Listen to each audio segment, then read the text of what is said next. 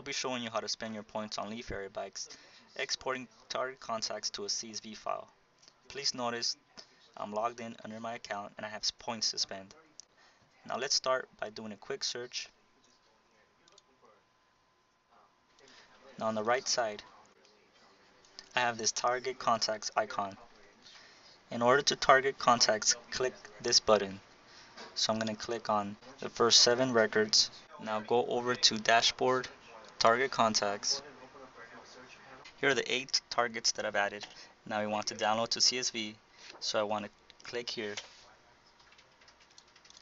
and type in the total number of records and click on this button, and it will subtract 7 points from your total LeadFerret points. Click OK. Now as you can see, I have the complete record for each contact. Thanks for watching.